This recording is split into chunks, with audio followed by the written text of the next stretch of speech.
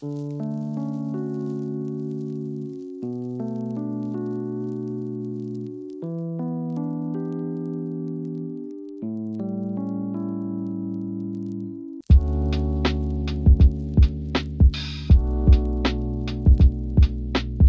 guys, and welcome back to my channel. So much has been happening and going on. I am finally getting to let you in on what I have been working on, or what has been happening anyway. If you have been following my projects, I'm pretty sure, or I hope you can remember the infamous lake house project. After a few months of hard work, it was finally done.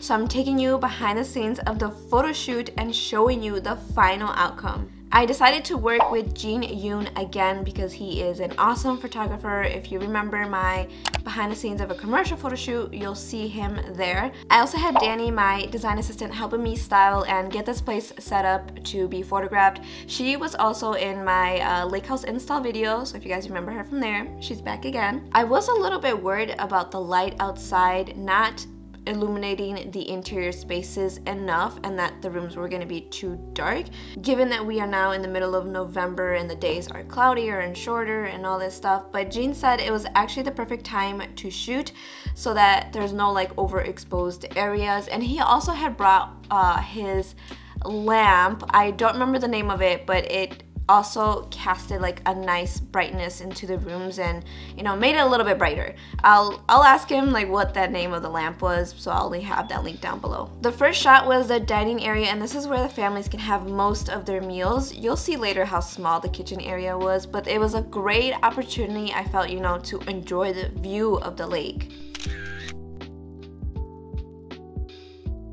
Next up was a lounge area across the eating area. Please excuse the weird zoom in feature. I don't know what I did with my camera there.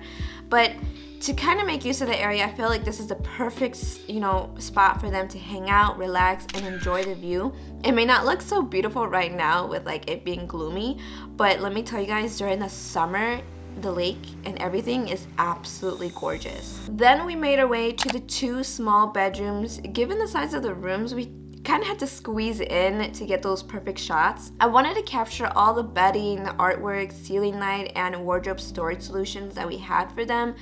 We didn't have to do much styling here other than that open wardrobe in one of the first bedrooms, which I'm obsessed with how we styled it. We were like, okay, we gotta make this place look summery and bright in the middle of November. So I think it turned out good.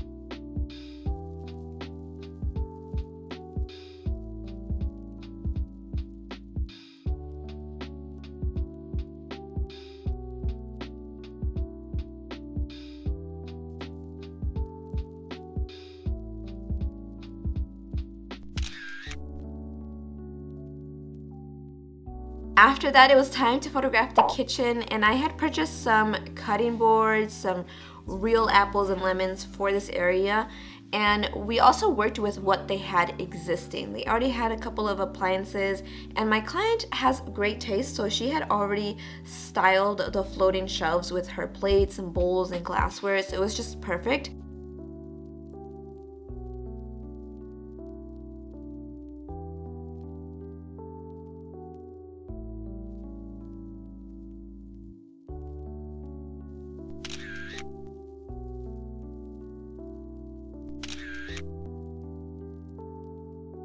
Moving on to the living room, we snatched a few pictures here, and again, we didn't have to do much styling here since we already had the pillows there, artwork planned, and we just kind of messed around with like the coffee table decor.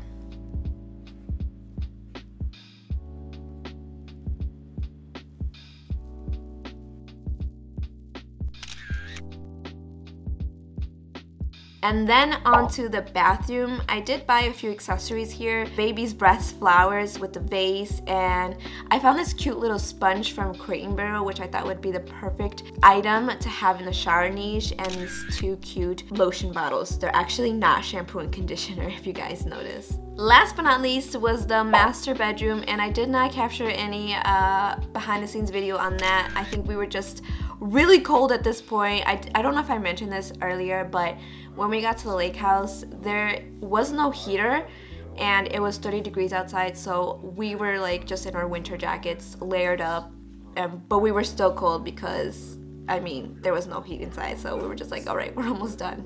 It is so cold in here, guys. There's no heat, so we're all bracing through this coldness in the middle of November. Also, since this is a November shoot, we didn't photograph the exterior, so maybe we'll save that for another time, and also to show you the exterior like lounge features. But in the meantime, here's some amateur shots I took during the process. I'm really happy to say that this was such a fun project to work on. I'm sure the family like really enjoyed it this summer. Blood, sweat, and some tears were poured into this project, so I just want to say thank you to everyone who made this project possible. Of course, my clients for giving me this opportunity. And that's all. So we just finished wrapping up the photo shoot. Everything went so good. We're also really cold because there's no heater in here.